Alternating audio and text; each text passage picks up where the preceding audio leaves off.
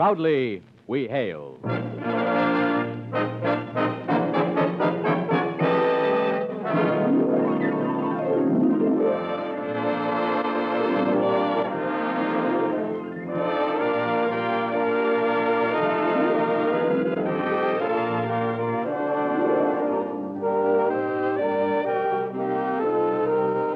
From New York City, where the American stage begins, here is another program with a cast of outstanding players.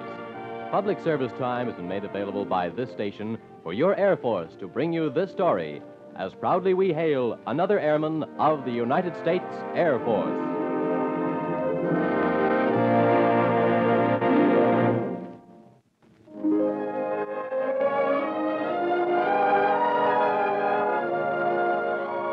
Our story is entitled Assignment Ghosts.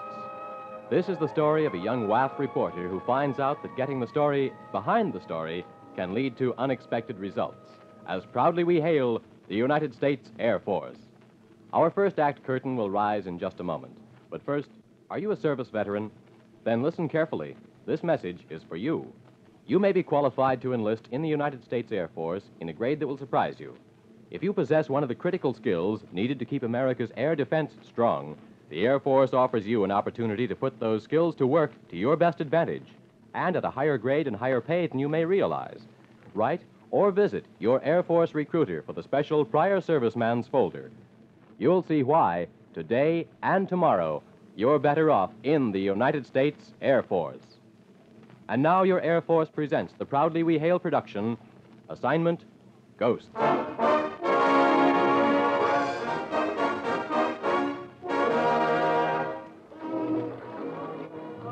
Oh, Janet, Yes, Sergeant. will you come here a moment? Something I want to talk to you about. Okay. What's up, Sarge? How long you been with us now? About 6 months, isn't it? Yes, and don't tell me it's 6 months too long. Now, why should I? We got a citation for being the best Air Force-based newspaper in Germany, didn't we? You played your part in helping us get it. No, it's something else. How'd you like to try a feature story? Feature? Sergeant, did I ever tell you you're my favorite managing editor? I'll say I'd like to try one. Good. How do you feel about ghosts? Ghosts? Yeah, ghosts.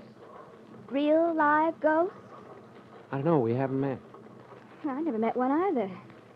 I don't think I feel anything about them. They leave me cold. Oh, no. I suppose that's what a ghost is expected to do. Yeah, it could be. Oh, look, kidding aside. There's an item that crossed my desk about a castle in town not too far from here. It has a reputation, so it says here, of being haunted. Well, are you sure it isn't a prefabricated reputation? How do you mean? Oh, you know, a setup just to attract tourists. Well, maybe, but this castle, Schloss Hohenstein, is off the beaten path. Now, look, here's what I want you to do. Contact Herr von Weissenrode. He lives there. Find out the background of the legends and the history of the castle. Ghosts or no ghosts, it might prove interesting. Okay, Sarge. When do you want me to go? Tomorrow morning. Hope you come up with something. Don't worry. If any ghosts are there, I'll dig them up, even if I have to become a grave digger. My first feature. Something I'd aimed for ever since I took that journalism course in high school. Even if it did seem a rather unusual subject, I was going to make good on it or bust. So I hopped the first train to the town of Oberfeld the next morning. A few hours later, I checked in at the hotel, located a phone, and called the castle to say I was coming. By the time I located a taxi driver that would take me to the castle, and after a ride of about an hour up narrow, twisting roads into the mountains, it was beginning to become twilight. Are we there yet, driver? No, in a few moments. There, you can see it now. High up on that black rock of a mountain, huh? Oh, yes, I see it. So that's Schloss Hohenstein. Yeah. Very cheerful looking. Say, what kind of a person is this, Herr von Weissenrode? Oh, I do not know him much. One sees little of him in town, and few people ever visit the castle. Doesn't sound like a very sociable fellow. Yeah. Here we are. I'll let you off at the gate. Oh, can't you drive me up? What, through that pack of howling dogs? Never. That will be 5 marks, please. It was a long hike up the path to the castle. It stood black against a dull twilight of the sky. The gloomy old gatekeeper with his pack of howling watchdogs eyed me suspiciously and then waved me on. It all seemed to me like something out of an old movie. I climbed the path to the castle door. The sound of the ancient sculptured knocker echoed and re-echoed throughout the house. The huge wooden door was aged and weathered by centuries, and in the corners, dust-covered webs spun by generations of spiders lying in wait to catch their unsuspecting victims. Oh, Good evening. Is something troubling you? good evening. No, I'm out of breath, I suppose, from climbing the path. Yes. Come in, please. Thank you. Now, you are... Airman First Class Janet Fraser, U.S. Air Force. I am Friedrich von Weissenroth, and my wife. How do you do? I am happy to greet you. Sit down, please. Now, what is it you wish? Well, as I said on the phone, I'm interested in the history of your picturesque castle. Yes, its history. Perhaps you could tell me of its beginning? The beginning? Yes. And about the ghosts. So you would like to know about the ghosts? Yes. Isn't the castle supposed to be haunted? I am sorry to disappoint you, but there are no ghosts here. Is that not so, my dear? That is so, Friedrich. To some people, the past turns into ghosts. For others, it lives. I will tell you the history of Schloss Hohenstein. It is a great one. Oh, I'm sure of that. It began in the year 783 A.D. The ancient manuscripts tell of how the Duke of this duchy went into battle against the neighboring Duke. While the two armies were locked in an embrace of blood and death, the Duke's horse was cut down. But his vassal, a humble blacksmith named Gunda, snatched up a broadsword and fought a way to escape for himself and his master. As a result, the Duke awarded him a baronetcy and this grant of land in gratitude. It's a wonderful story, Herr von Weissenroth. There are many. Tell her about the time the Duke visited here, Friedrich. In this very room, where you are sitting, in the very same chair. Oh, do not be alarmed. It happened many years ago. Oh, I wasn't. I thought... Of course. This room is exactly as it has been for centuries. You know, there are times when I feel as if... But to get back, imagine if you can... In a place like that, imagination can run riot. So it didn't take much for me to be able to appreciate his stories. But I was struck by the way he told them. From his rather cold manner upon receiving me, he was now enthusiastic, completely caught up in his recreation of the past. So much so that he seemed to be hardly aware of anything around him. Those were days of chivalry, honor, tradition, when a man was honored not because of what he possessed, but for what he was. I remember well when Baron Osmond von Gunda in the year 1056... You remember?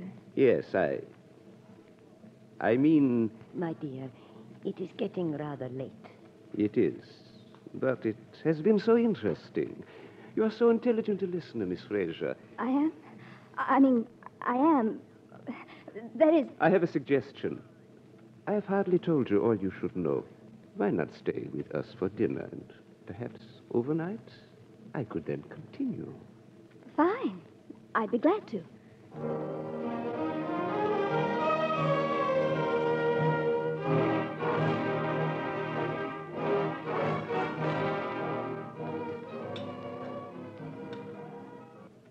And how did you enjoy your dinner, Miss Fraser? Very well, thanks. Rather unusual experience for me. And how is that, my dear? Oh, but eating from this. It is a real gold dinner service, isn't it? Yes. It is almost 600 years old. It was part of the dowry of the 10th Baron's wife. She was a daughter of the rich Margrave of Neuenroth. He surely must have been rich. And this huge banquet hall, it's all... I don't know. Yes, yes. Would you like to come with me for a stroll? The Schloss Hohenstein Gardens by moonlight are an impressive sight. Why, yes, thanks. I would like it.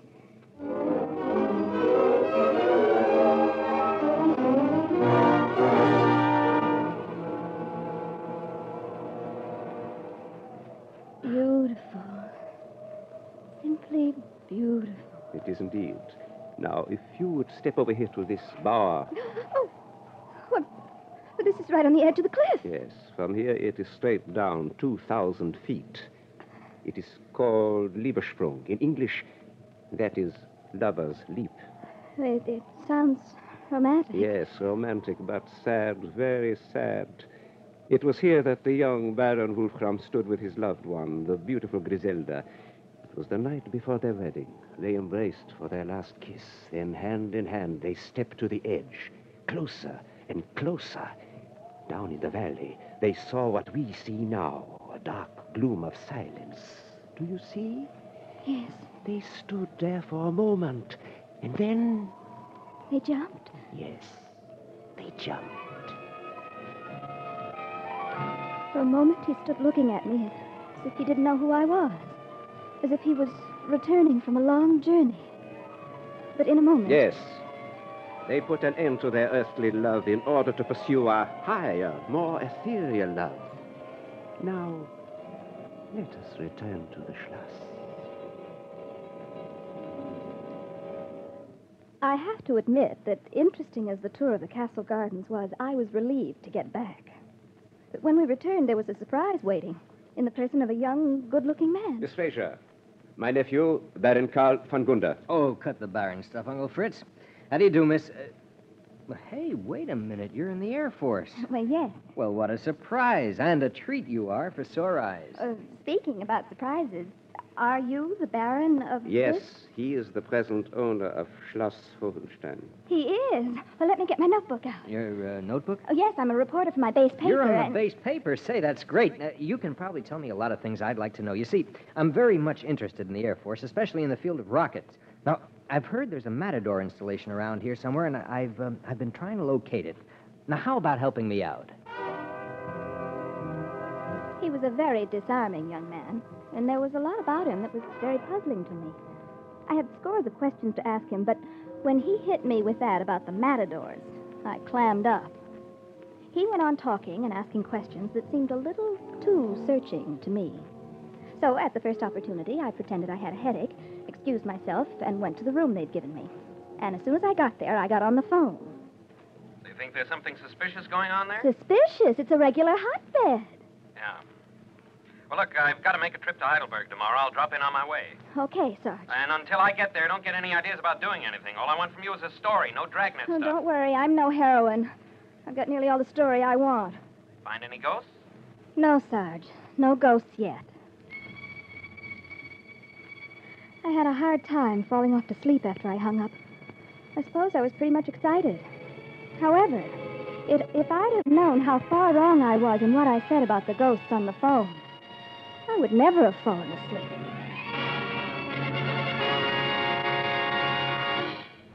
You are listening to the Proudly We Hail production, Assignment Ghosts.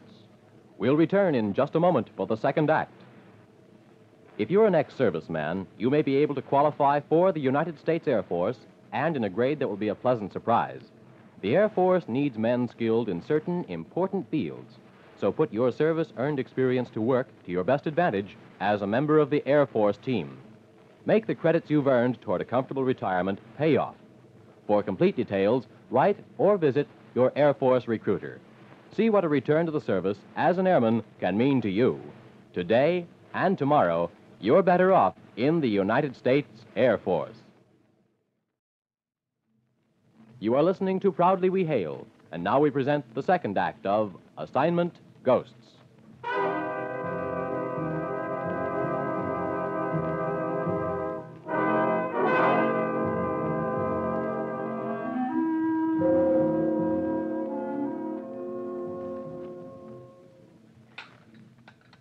More coffee, Janet? Please. Where are your aunt and uncle? Oh, they've eaten already. Look, tell me.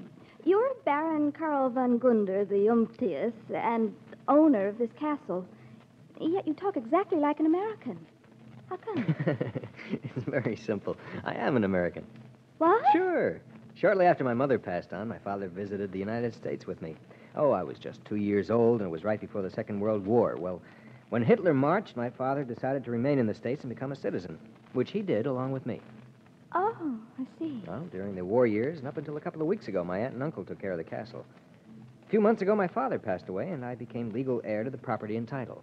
And that's why you're here. No, yes. Not that I particularly cared about it. It's just that my uncle and aunt wrote me a lot of letters, almost insisting that I come and take it all over. So, more out of curiosity than anything else, I guess I decided to come just to take a look. And now that you've seen it, what are you going to do? I don't know.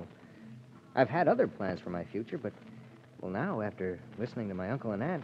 What did they say? Oh, they've been telling me about the history of the von Gunder line, the tradition and all that stuff, and they say it's my duty to keep the line intact. I'm sort of in the middle. Well, I suppose you are, but it seems to me... I wonder who that is. Oh, that's my sergeant. Excuse me a moment, will you, Carl?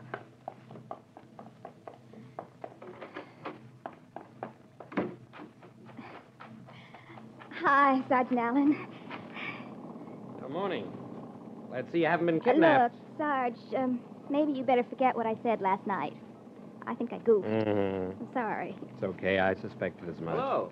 Oh, Sergeant Allen, this is Carl von Gunder. He owns the castle. Oh, glad to meet you. Same here. How about having some coffee with us? Fine. It's time for a coffee break anyway.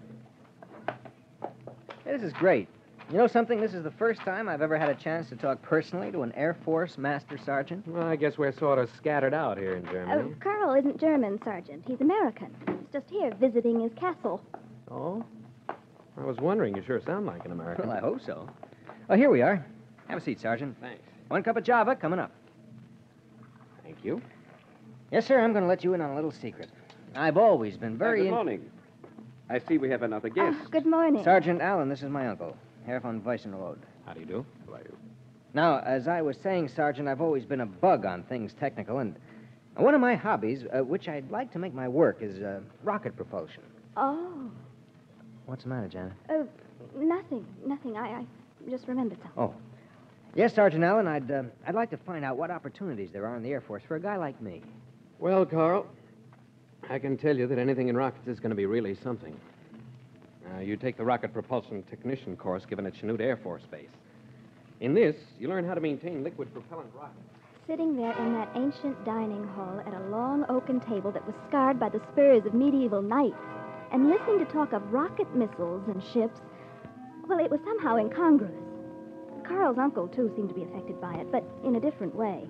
He drummed his fingers on the table and turned restlessly in his chair as he observed Carl's enthusiastic reactions to Sergeant Allen's descriptions of the opportunities in the Air Force. Suddenly, he stood up. Excuse me. Sergeant, I have a suggestion for you. Oh? Well, sure. I have shown your associate Miss Fraser the castle, and I should like to do the same for you. Won't you join me? Well, that's nice of you to offer it, sir. That's why I sent Janet here, frankly, to get the facts. Besides, I have an appointment in Heidelberg at, Oh, my gosh, is it that late already? I better get going. Oh, that's too bad. There's a lot I would have liked to have asked. Maybe some other time. Goodbye, Sergeant Allen. Goodbye. It's been nice talking to you. So long. I'll walk you to the Jeep.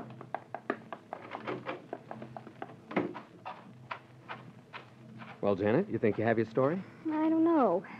I don't think I have. Maybe by tonight. Okay, you stay here until you have it, then. Okay. I'll see you tomorrow. Right. So long. Take care. I went back to the castle and spent the rest of the morning in the library assembling my notes. I just about finished when... come in. Excuse me, Janet, are you busy? No, I'm just about done. I wish I could say the same. What's the matter? You seem depressed, Carl. Maybe I am. I was feeling pretty good there for a while when the sergeant was here, but now... What happened? Oh, my uncle got hold of me and started in on me. I suppose he's right. I don't know what to do. You certainly are in a spot. But if I were you, I'd think about it a long time. What do you suppose I've been doing? It's constantly on my mind. I'm sorry, Janet. I didn't mean to load my worries on you, but you... Well, you're not only easy to look at, but you're very easy to talk to. Well, I could say the same about you, but I won't. Might go to your head. Janet... Oh, never mind. Ah, here they are, my dear. In the library. What if they do? Follow you around? Well, sometimes I wonder. My children, we have something for you, both. Isn't that so, my dear? Yes, something very nice. And for you, Miss Fraser, it will be interesting for your newspaper. It will? Well, then lead me to it. Just come with us. Upstairs to the wardrobe room. That is where we have stored all the clothes that have been handed down through the years. We followed them, and in a few moments we're standing in the midst of a whole array of beautiful gowns, resplendent uniforms, suits of armor. It looked like a room out of a museum. It is impressive, yes? Oh, very much so, Herr von Riesenrod. Perhaps if you ask them. Well, what is it, Uncle Fritz? Your aunt and I thought perhaps you and the young lady would like to try on some of the garments. Like this gown that was worn by the lovely Griselda. And this velvet doublet that her betrothed, Wolfram, wore. Say, look at that feather plume. Real snazzy, huh, Janet? Yes. And this gown. I have never seen such delicate embroidery. I'd love to try it on. Well, sure, why not? Capital. Come with me, Carl. And you, Janet, my wife, will show you to the room where you can change. And that was the beginning of the end of this whole strange affair. After I'd put on the gown and turned slowly in front of the mirror, watching its fine lines flowing about me, I began to see what the old man meant. Reality and unreality were somehow mingled, as if they'd become one. My dear, you are beautiful. Oh, yes, a handsome couple. My children, well, you wouldn't think it foolish of two old people if they asked you to have a little party? Well, I don't mind. Carl doesn't. Why, okay, glad to. I could stand some fun, even if it is 14th century style. Let's go. Dinner that evening in the old banquet hall was in the royal style, with all the accoutrements, except the servants, the roasted oxen, and large assemblage of guests. There were just we four in the candlelit room, a room in which time seemed to have no meaning. After eating, we retired to the ballroom. And there, while the old couple played music on the phonograph, Carl and I danced among the shadows in the huge empty room. It was an uncanny experience, but I played along because I felt it would be a good ending for my story. As the evening wore on, though, I forgot about the story. Janet, you are a most wonderful dancer. Thank you, sir. And you're lovely in other ways, too. I am. Yes. Would you like to stroll in the garden? All right. Perhaps a breath of fresh air. Of course. We can go through this door here. Ah, here we are. The Liebesprung. You know about this? Yes, your uncle told me last night. You know, these clothes were once worn by the Baron Wolfram and his Griselda. Yes, I know. It's beautiful here at night, isn't it? Yeah, if you listen, you can almost hear the night speak. You know, tonight, I've come to realize what my uncle and aunt mean about the Schloss. Well, it's a living thing with a spirit even as you and I. If I were to leave it, it would probably die. Die? Carl, don't you Oh, think... it may sound foolish, but it could be so. And you are staying? I think so. I'm sorry to hear that. Carl, listen,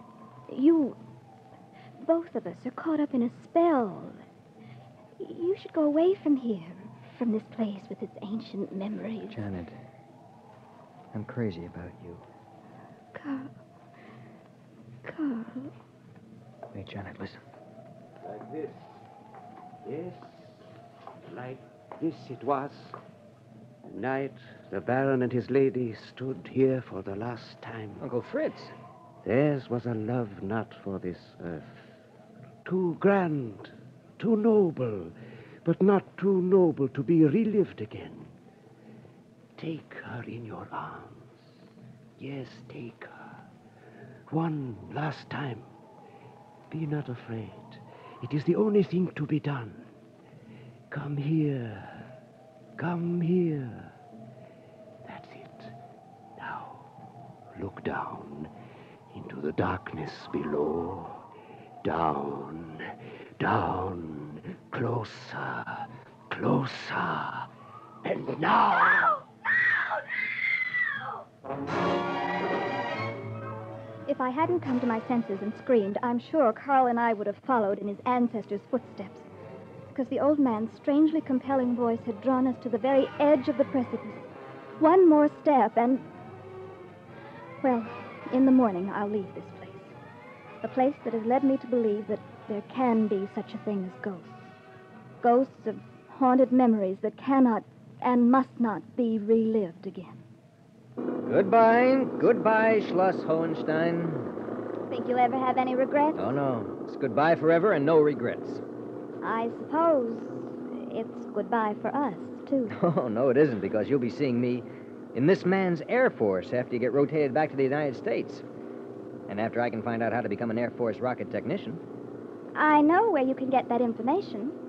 Where? At my base. Lady, you've just hitched yourself a ride. Come on, let's go.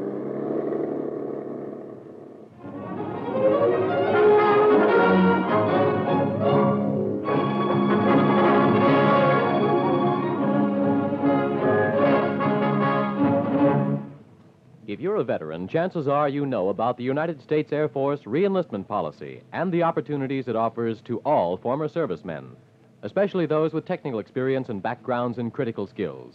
But here's important news you may not have heard. The Air Force has now liberalized its policy to bring you even further benefits. Here are some of the important advantages. A wider range of skills is now accepted. There's a choice of U.S. and overseas assignments. Also, a paid 30-day delay in reporting if requested. And think about this. If you qualify on the basis of an aptitude test, the United States Air Force may be able to guarantee technical training. Yes, guarantee you this even before you enlist. So it makes good sense for a veteran of any service to inquire about this new, liberalized Air Force policy. Contact your nearest Air Force recruiter now, without obligation, of course. See why we say, today and tomorrow, you're better off in the United States Air Force.